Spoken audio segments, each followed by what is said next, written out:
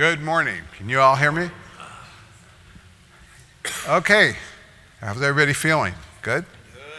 Good. The last day, this is going to be easy and fun. Or I hope it's going to be easy and fun because it's going to be totally up to you. So just a quick question to start out this exercise around reciprocity.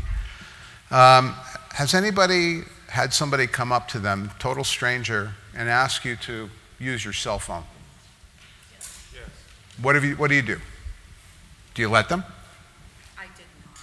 What's that? I did not. You did not? I did You did not?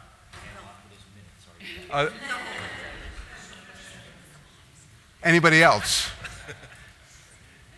Did you let? You did. How many people have had this experience and have not given the cell phone? How many have given the cell phone? Okay, just hold that thought in your mind as we go through today's exercise. Very simply, the way this is going to work this morning is we're going to do it in two sessions. I'm going to explain briefly what a reciprocity ring is. We're actually going to do the exercise, and then we're going to go to our half-hour break, and when we come back, we're actually going to report out.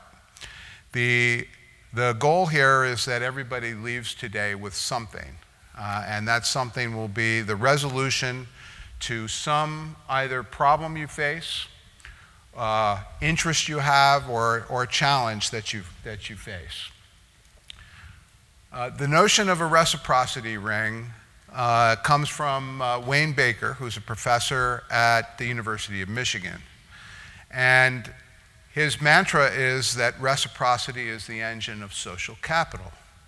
And inherently, what that means is that we, as people, like to help other people. Now, there's more behind the story, but I'm not going to share that now because I think that the best thing we could do is actually get into the actual activity because the learnings that come from the activity come from doing it. So what we're going to do is I'm going to take a count of how many people are in the room, and we're going to divide into groups of no more than 10. So we'll figure out based on the number of people how many groups there will be. And the goal is that collectively, the group will work to solve one issue for each person. So what will happen is that when you get into your groups, each member of the group will submit to the group an issue that you'd like help with.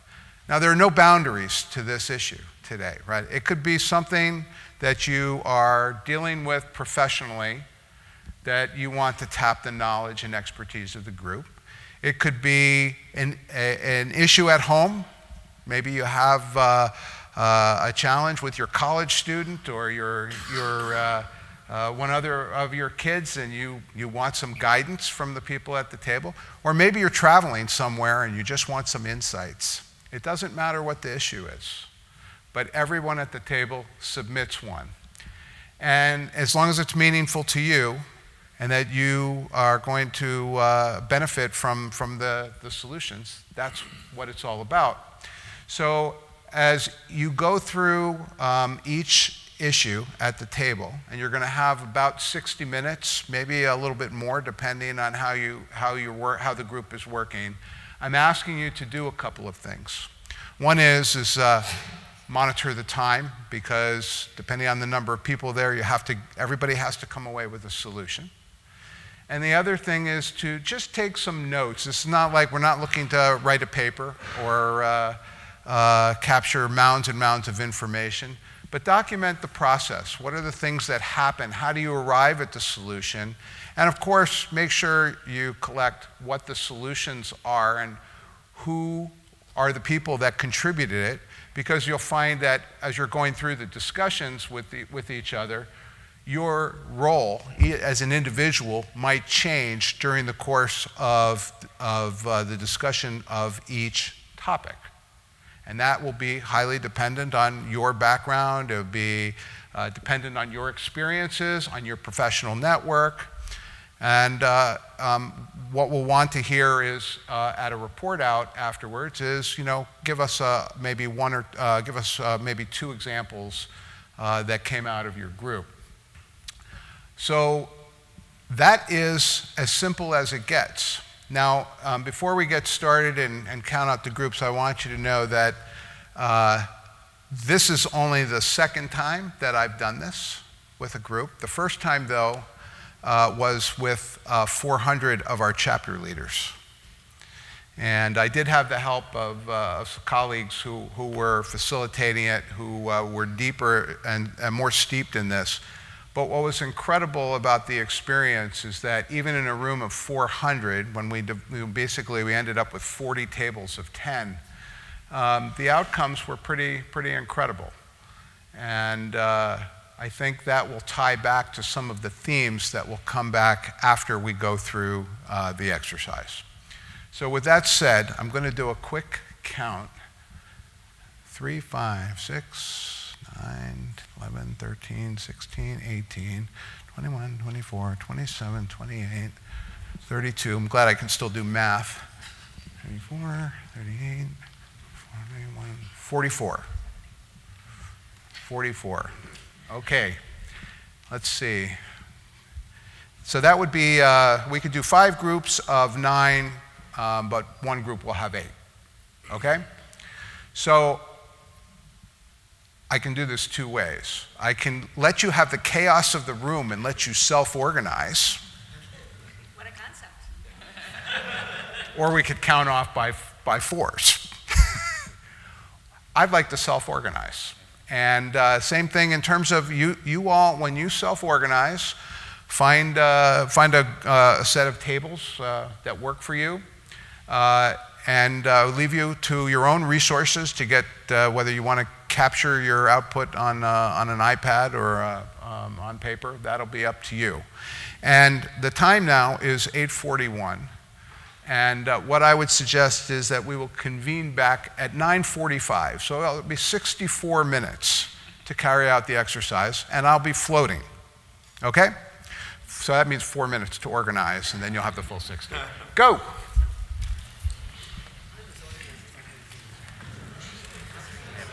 Call, so I think I'm going to be in 20 minutes, so I'm going to duck out now rather than disrupt the group Okay. as it's going. But I just wanted you to know I wasn't walking out.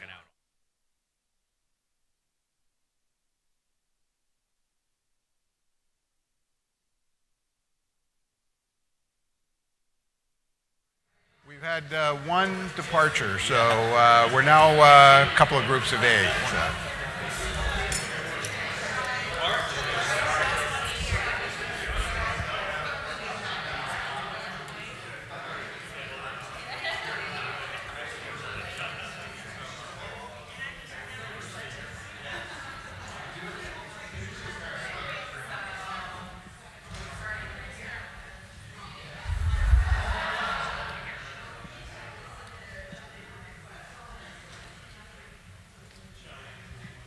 You want to get in?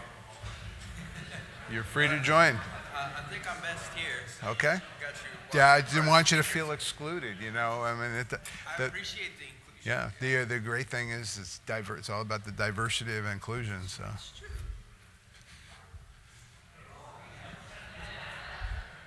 What's that? I can't, I'm deaf. I think I'd be the youngest in the group. Yeah. But what's really cool is when we did this with the 400 people,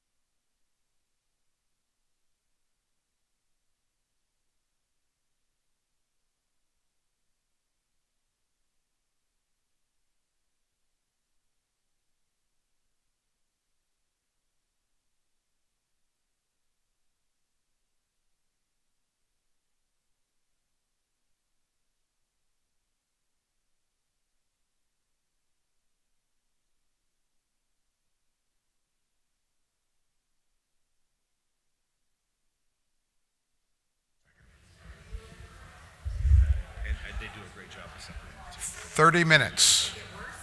30 minutes.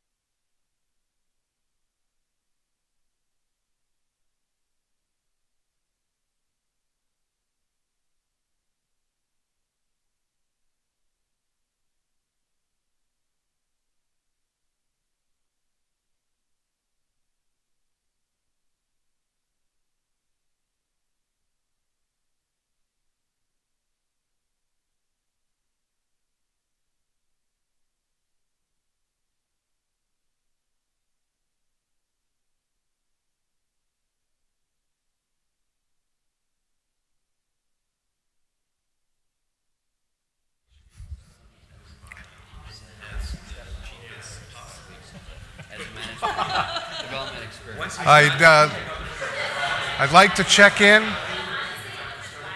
If I could just check in. So theoretically, we're down to 15 minutes. Is everybody comfortable with the 9:45, or do we need an extra 5? This is your only chance for an extension. I have requests for 5. 9:50. 9:50 is the finish time, okay? 20 minutes.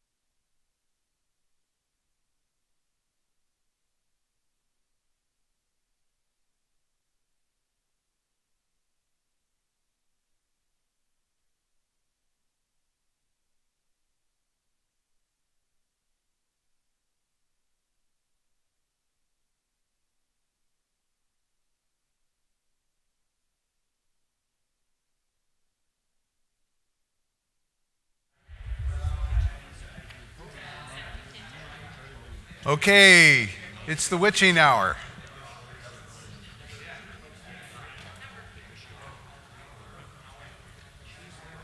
How are we doing?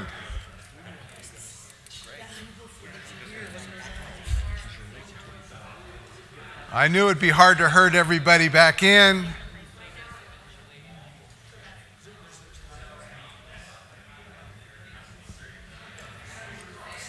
Okay, are we ready? Yes, we are. So the question is, there's nobody's standing in judgment or anything. Did this table fulfill all the requests? Yes. Yes. Yes. Yes. Yes. Did you fulfill? No. Well, I'll tell you what, you can use part of the break coming up and you could fulfill that.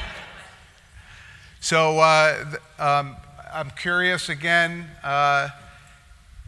show of hands. I know I already heard from just eavesdropping, there were a lot of professional things. Were there any personal things that came up?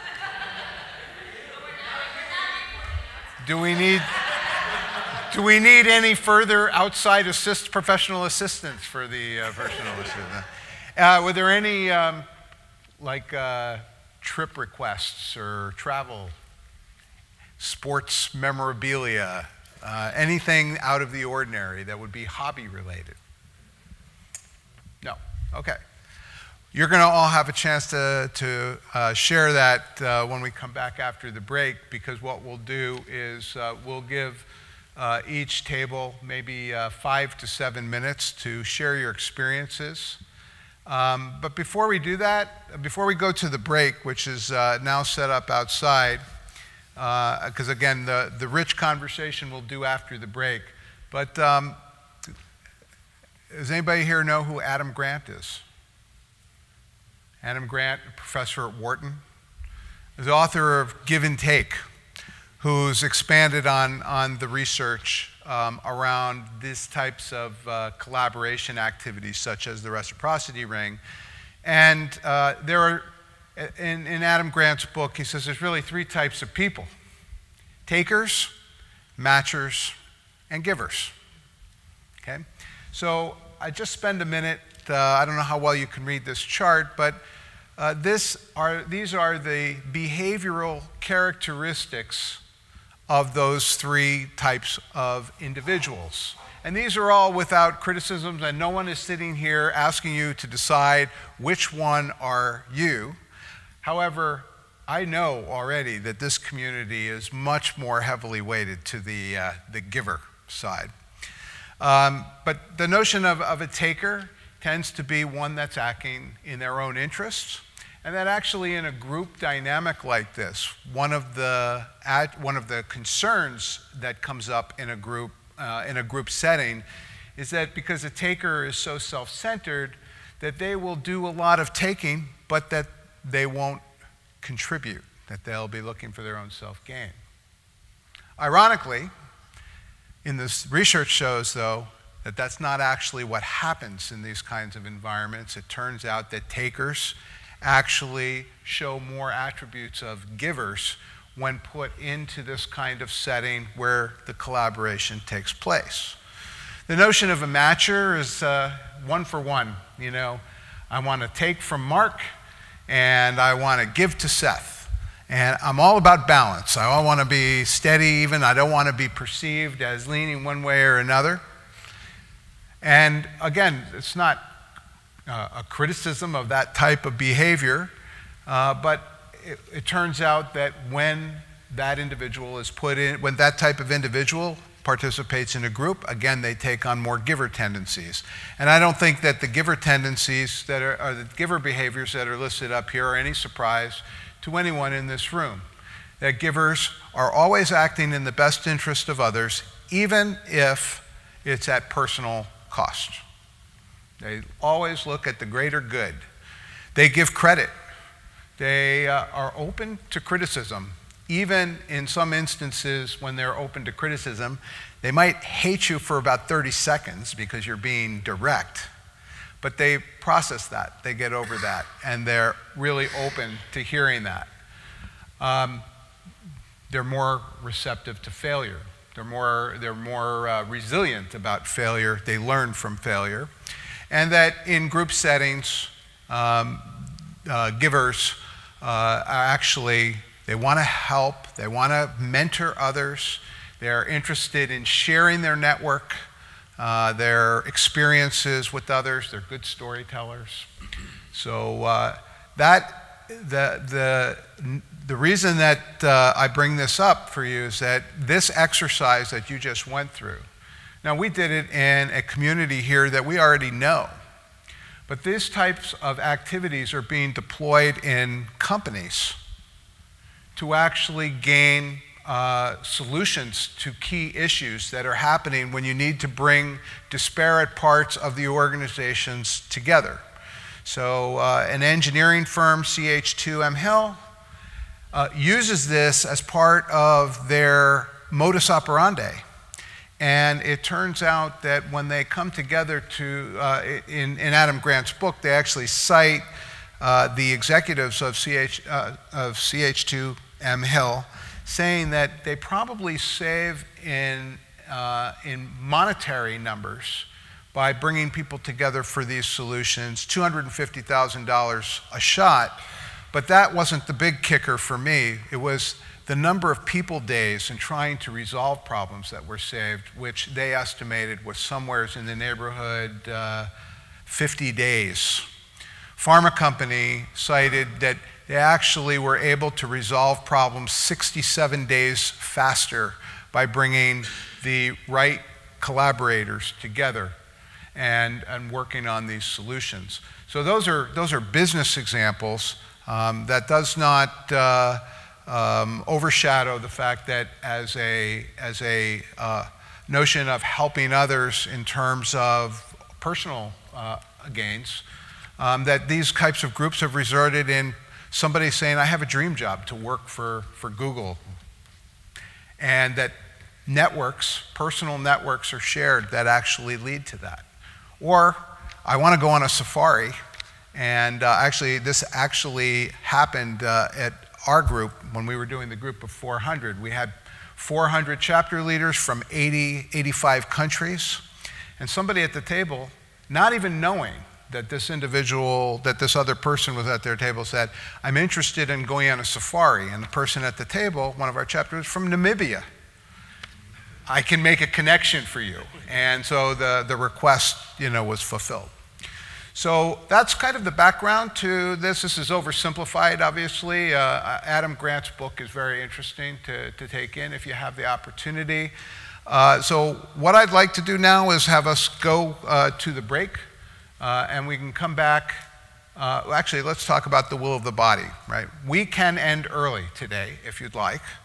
I think if we come back right at 10:30, if we actually start at 10:30, we probably could be done no later than 11:15. Let's go to the break, and maybe at 10:25 we'll start herding people back in. Come do the report outs, share some observations, and then conclude. Tom?